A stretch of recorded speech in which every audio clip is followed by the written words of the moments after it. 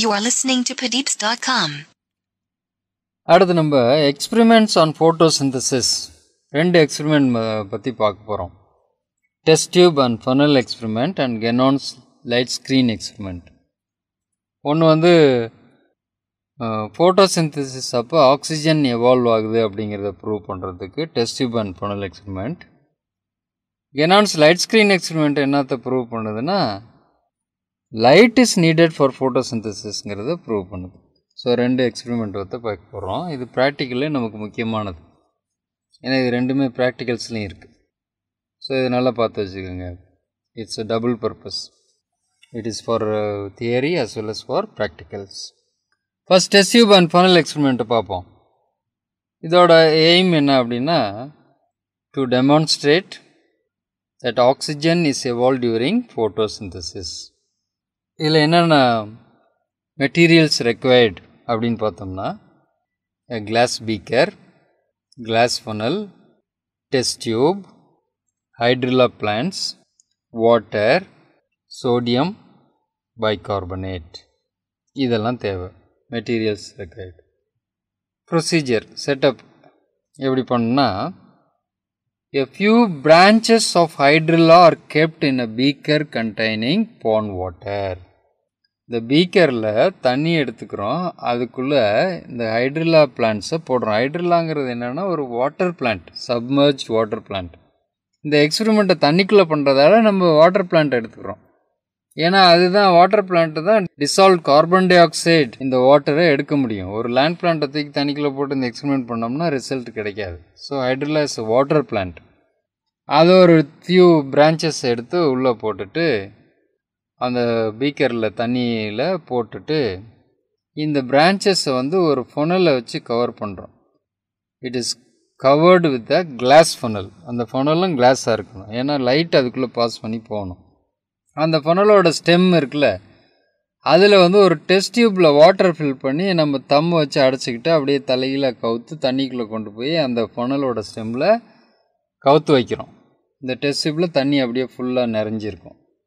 இந்த மாதிரி setup ready பண்ணி this setup is kept in sunlight for 4 to 6 hours.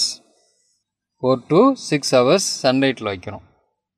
வச்சு கொஞ்ச நேரத்தில் ஒரு within few minutes you could see இந்த பிரான்ச், ஹைட்ரில்லா பிரான்ச்சோட எண்டு இருக்குல்ல, அந்த ஹைட்ரில்லா எப்படி வைக்கணும்னா அந்த கட் பண்ண பிரான்ச்சோட கட் பண்ண எண்டு அந்த ஃபனலோட ஸ்டெம் பக்கம் பார்த்துருக்குற மாதிரி வச்சிடணும்னா கொஞ்ச நேரத்திலே பார்த்தீங்கன்னா we could see some gas bubbles coming out. அது அப்படியே வந்து இந்த டெஸ்ட் டியூப் கவுத்து வச்சுருக்கோம்ல, அது மேலே போயிட்டு வாட்டரை கீழே தள்ளிட்டு இந்த ஏர் மேலே போய் இந்த கேஸ் கலெக்ட் ஆகிட்டே இருக்கும். அதுக்கு பேர் என்ன, டவுன்வர்ட் டிஸ்பிளேஸ்மெண்ட் ஆஃப் வாட்டர். அப்படின்னு என்ன அர்த்தம், இந்த case is lighter then water, அதனால் இது மேலே போயிட்டு தண்ணியை கீழே தள்ளிடும்.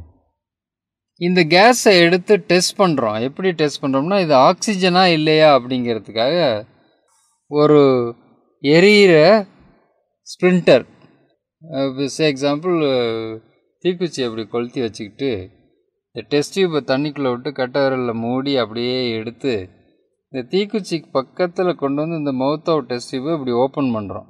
அப்போ என்ன ஆகும்னா இந்த ஆக்சிஜன் கேஸ் இருக்கிறதால அது ரிலீஸ் ஆகும்போது அந்த தீக்குச்சி இன்னும் கொஞ்சம் பிரைட்டராக எரியும்.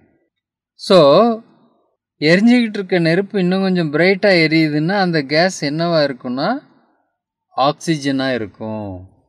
ஏன், நமக்கு ஏற்கனவே தெரியும் ஆக்சிஜன் சப்போர்ட் கம்பஷன் அப்படின்னு படிச்சிருக்கு. ஆக்சிஜன் என்ன பண்ணும், எரியறதுக்கு உதவி பண்ணும். இதே இது கார்பன் டை ஆக்சைடு கேஸாக இருந்துச்சுன்னா என்ன ஆயிருக்கும், எரிஞ்சிக்கிட்டு இருக்க தீக்குச்சிக்கு பக்கத்தில் அந்த டெஸ்ட் டியூப்பை கொண்டு கேஸை ரிலீஸ் பண்ணிட்டோம்னா கப்புன்னு அவிஞ்சு போயிருக்கும். ஏன்னா கார்பன் டை ஆக்சைடு வந்து இட் புட் ஆஃப் ஃபயர் இல்லையா, நெருப்பை வந்து அவிச்சு விடும். ஆனால் ஆக்சிஜனாக இருந்ததால தான் அந்த நெருப்பு இன்னும் கொஞ்சம் பிரைட்டாக இருந்துச்சு. So we prove that with this test tube and funnel experiment oxygen is evolved during photosynthesis. So முதல்ல சொன்னேன்ல மெட்டீரியல்ஸ் ரெக்வயர்ட் ப்ரொசீஜர் இந்த செட்டப் பண்ணிட்டோம், அதை வந்து வச்சுட்டு அப்சர்வ் பண்ணோம். அப்சர்வேஷன் என்னது, when the gas is tested for oxygen using a burning splinter, the splinter brightens. அப்போ என்ன inference? Because the splinter brightens, the gas must be oxygen. Because oxygen support combustion. So what is the result? This experiment proves that oxygen is evolved during photosynthesis. அந்த மாதிரி எழுதிட்டோம்னா இது ஒரு 5 mark question. தியரியிலும் கேட்கலாம். இந்த diagram வரையணும், parts mark பண்ணணும். Test tube, oxygen bubbles, beaker, water, funnel, hydrilla அப்படிங்கிறத mark பண்ணி டயக்ராம் வரைஞ்சி இந்த ப்ரொசீஜர் எழுதினோம்னா இது ஒரு 5 மார்க் கொஸ்டின். இது எது ப்ராக்டிக்கலுக்கும் முக்கியமானது. இந்த தண்ணிக்குள்ளே பீக்கரில் இருக்க வாட்டரில் கொஞ்சோண்டு சோடியம் பைகார்பனேட் ஆட் பண்ண சொல்லியிருப்பாங்க. எதுக்காக அந்த sodium bicarbonate போடுறோம்னா to increase the carbon di oxide level, dissolved carbon di oxide level. So வாட்டரில் கார்பன் டை ஆக்சைடு லெவல் அதிகமாக இருந்துச்சுன்னா ஃபோட்டோசிந்தட்டிக் ரேட் அதிகமாக இருக்கும். அப்போ அந்த டெஸ்ட் டியூப்பில் கலெக்ட் ஆகக்கூடிய ஆக்சிஜன் அதிகமாக கிடைக்கும் நமக்கு. So that we can test it with a glowing splinter. So test tube and funnel experiment proves that oxygen is evolved during photosynthesis. You are listening to PHOTOSYNTHESIS.com.